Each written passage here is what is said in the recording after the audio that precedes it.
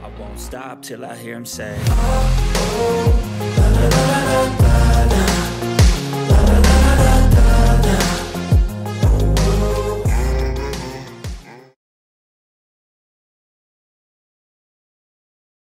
manual data management tasks done by many intermediaries.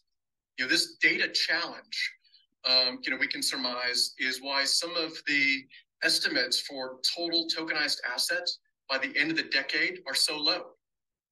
Because going from long practiced analog processes to a digital process and digital asset is just hard. You're going to tell us how you're going to make it easy. But when I say low, I'm referring to what may sound bold to some, and I think it did when it was published. But one of the headlines, estimates was, 16 trillion in tokenized assets by 2030. And people said, wow, 16 trillion. That represents less than 2% of the total asset value across public and private markets. Contrast that to what we're hearing in the market from asset managers, some of whom have ambition to tokenize 15% of their assets in the next few years, and well beyond that percentage by the end of the decade. So the 16 trillion, gosh, that's a good start, but we've got to do better. Okay, what is going on, everybody? Welcome back to another CYPRX video breakdown. In today's video, we're going to be jumping down the rabbit hole on some fundamentals. I'm going to be sharing some tweets with you all. I thought that I'd start this video off positive. $16 trillion, ladies and gentlemen, is peanuts compared to what the potential future of tokenizing real assets has in this market space. As you all heard, some of these major investors plan on tokenizing 15% of their assets. He mentioned $16 trillion, how people are blown away by that and how that is still a small number. So I thought that I'd play that off first for you guys to give you all a positive perspective onto what it is that we're going to be talking about in today's video. But we're going to be jumping down the rabbit hole first, talking about the retail herd mindset. And then we're going to be going into some fundamentals. I'm going to be giving you guys a little bit of a warning that we've been talking about for quite some time here on the CYPRX platform, which is getting your crypto off exchanges. I'm going to be sharing some fundamentals that were shared to us in the CYPRX research PDF chat that aren't really being talked about in the mainstream, interesting to say the least. So first, let's go down the rabbit hole on some of these tweets. Now, we've been talking about a potential pullback opportunity in the crypto space. I even shared my bearish targets as to where it is that I'm going to be implementing more capital into the market to our CYPRX students in our private group chat. If you guys want access to our private group chat or our mentorship program, remember the link can be found in the description below where you guys can go and enroll in our mentorship program. If you have any questions before doing that, you can always reach out to me via our customer support email, schedule a one-on-one Zoom call with me, and meet me face-to-face. So let's jump over to the Twitter space. We see right here, I told you guys, again, tweeting you all at a top. I try to give you guys the realest information. Nothing that I constitute here is financial advice, but we try to provide value to you all. And I want to show you all what it is that I'm talking about in the form of that value, giving you guys warnings. So I said to you all, people will get the opportunity to buy utility-driven assets at a discount, again, from their recent price pumps. And still, people will be too scared to invest into something that has long-term value that will revolutionize our future global cross-border payment system. We can see down here, I tweeted out XRP, XDC, XLM, HBAR, LCX, Casper, Quant. You guys get the drift, right? Utility. There's multiple other utility-driven assets. These are just the ones that I do research on and make YouTube videos on to the general public. There's multiple other cryptocurrency assets out there that are utility-driven. Again, take it upon yourself to do your own personal research. I'm not telling you guys to go out there and buy these utility-driven assets. I'm simply here as an influencer providing value in the form of information that is already readily available to the general public.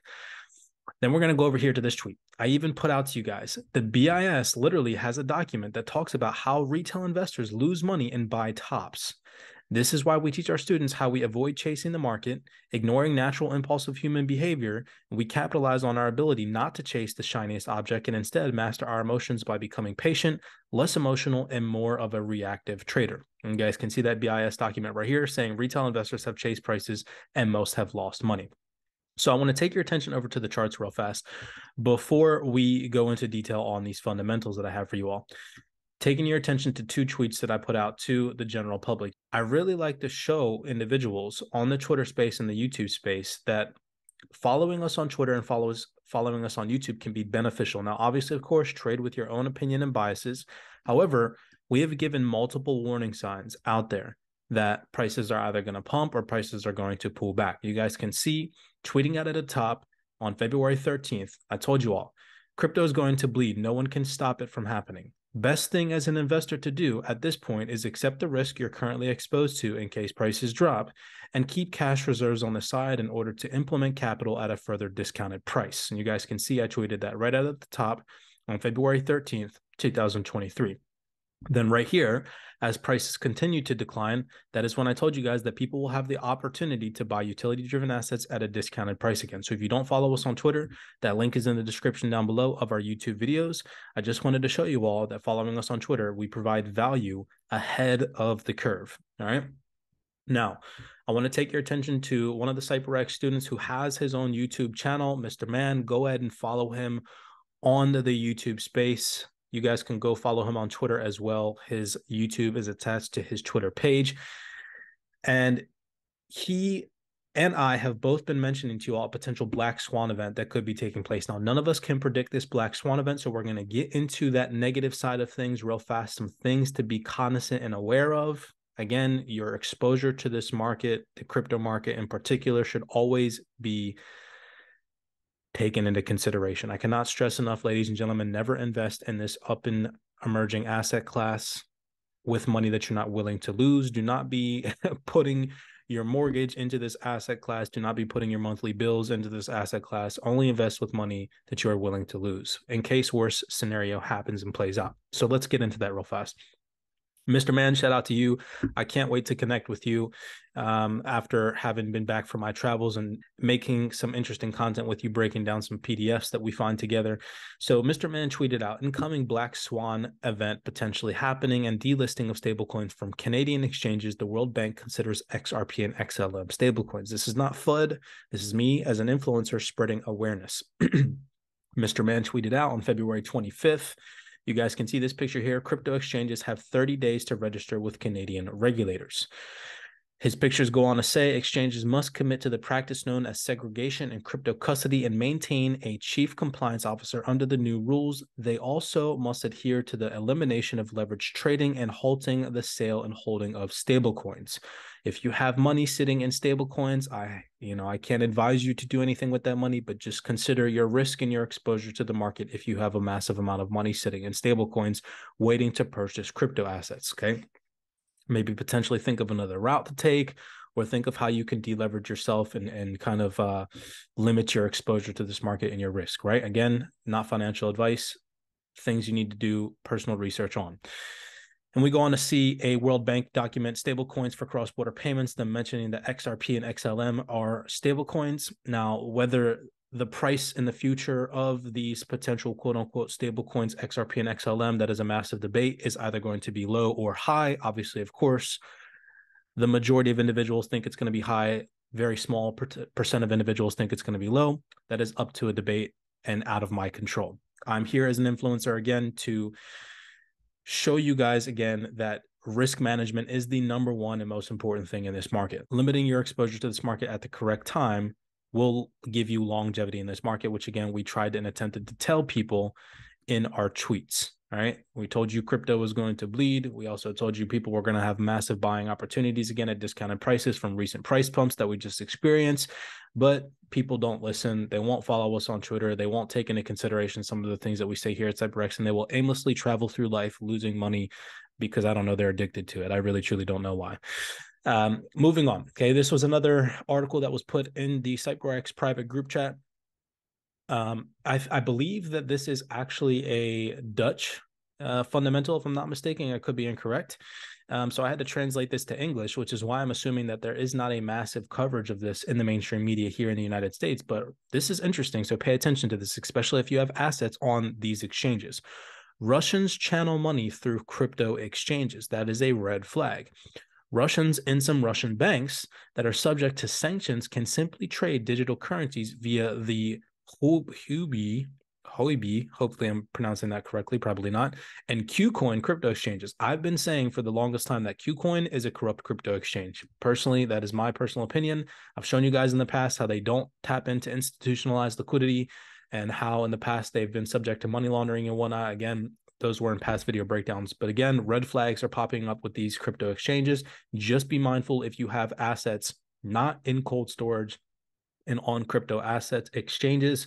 Be mindful and potentially seek to deleverage, okay, from those crypto exchanges. Not financial advice. Take it upon yourself to do your own research and whatever hard storage wallet, you seek to invest in. Personally, for me, majority of my crypto is off exchanges. With that being said, it goes on to say, this is what Data Analytics Inca Digital, specialized in crypto coins, says in a report. According to the director, Adam, the exchange may be violating U.S. and European sanctions. Many of the transactions of Russians concern the digital currency Tether as a so-called stablecoin. This is the digital currency that is linked to a real currency and therefore has a fixed value. Tether is widely used by Russians to get money out of the country, says Zarazinski. It is definitely being used by these two crypto exchanges to provide services to sanctioned Russian banks. That is a red flag to me. Again, I'm here as an influencer, just providing you all with this information so that way you all can decide to react accordingly. If you have money in these exchanges or stable coins in these exchanges, take it upon yourself to do some research and maybe think of limiting your risk exposure. Okay. Moving on. We also saw a red flag article that was released in the CYPRX group chat. Binance used customer funds for its own purposes in a move similar to FTX scandal. I've been saying for the longest time, I don't trust Binance. They've been red flagged way before FTX ever collapsed through money laundering scandals and whatnot. So for me personally, I've never used Binance and I never will use Binance. So here we see Binance use customer deposits for its own undisclosed purposes. These are key highlights. Binance transferred $1.8 billion in stablecoin collateral to hedge funds, the report says, and also a spokesperson, told insiders that Binance has never invested or otherwise deployed user assets without consent under the terms of specific products. So again, I'm not here to spread FUD. I'm not saying these exchanges are going to collapse or anything like that. This is me as an influencer, just showing you guys what has been provided to me. This is a transfer of information. You all now have that information. Take it upon yourself to dig further. Okay. Moving on to the happy side of things. We saw an article come out January 11, 2023, the progressive side of the crypto asset market space, which is happening behind the scenes. And as you all heard, the individual Richard Walker from Bain & Company at the beginning say that this is going to be a long, drawn-out process. It is hard to do, to take everything that was on a paper-based financial ecosystem and move it over to a digitalized economy is going to take time. And when you really, truly do research, you will come to the realization that this is going to be a drawn-out, long process. Believe me if you want to, believe me if you don't, I don't care. At the end of the day, I've done my research and I know the information that I put out to the general public is valuable. And you guys can now see, right, we're in March, which is a month that lawyers, okay, James K. Filan, if I'm not mistaken, predicted that the SEC versus Ripple case will be over. Let's see. There's T minus, 30 days left until that potentially comes into fruition. And if not, then again, my theory is going to be proven correctly that this is going to be a drawn out process. I cannot stress enough. JP Morgan removing friction from cross-border payments. Interesting, right? When JP Morgan just a couple of months ago was saying that they're not involving themselves in cryptocurrencies and that Bitcoin's a scam and get out of crypto and we continuously see massive announcements coming out via these major banking institutions utilizing blockchain technology. It says right here, JP Morgan utilizes a full arsenal of technology, including on blockchain data exchange, right? Coming over here, this is an interesting article from Bain & Company. As digital currencies start to embed in the payment system, what role for banks will it play? It goes on to say, key highlights, digital currencies hold the promise of programmability and rich data, lower costs, and faster payments. Bank governments and fintechs are beginning to deploy the currencies in different payment situations. We foresee the digital and traditional currencies will coexist. That is massive. It goes on to say, fast emerging digital currencies have the potential to affect 5 to 10% or more of the global payments market by 2030. Bain & Company estimates central banks, global banks, and digital native fintechs are vying to establish their solutions as the standard for this evolution of the payment system. I cannot stress enough, this digital transformation is happening. The people who are patient, the people who understand how long this process is going to take, and the people who see the long-term value of these utility-driven assets will be the ones that come out on top. Also, in my personal opinion, the people that cold storage or use cold storage applications will be the ones that survive long-term. Having your money on these exchanges, these hot wallet exchanges that are subject to money laundering and helping sanctioned Russians exchange money, again, will be the ones who are not analyzing their risk properly and are exposing themselves to the devastating effects that this crypto market can have on taking your money. Okay. Last but not least, we also see right here the $20 trillion payment market. This came out last year, September 2022. However, it says right here, the global digital payment market is estimated to reach 20 trillion by 2026. That is only a mere 3 years away, right? So I thought that I'd end this on a positive note, given the fact that we gave some tantalizing information here that could have a demoralizing effect on people's perspective of this market long-term. Always have a long-term perspective in this up and emerging asset class. I cannot stress enough. That will keep you alive in this market to survive later on down the road. With that being said, ladies and gentlemen, blessings to you all. As always, do your own personal research. I'm not here telling you to go out and buy cryptocurrencies. Like I said, I've given my bearish targets to the CYPRX students in our private group chat. I will display that message here for you guys so you all can actually physically see, although I will blank out my bearish targets that's specifically for the CYPRX private group chat. If you guys are interested in joining our mentorship program, link is in the description down below, where we go into detail, over 60 hours of course material on how we approach the market via technical and psychological analysis. As always, blessings. I will see you guys in the next video breakdown. I won't stop till I hear him say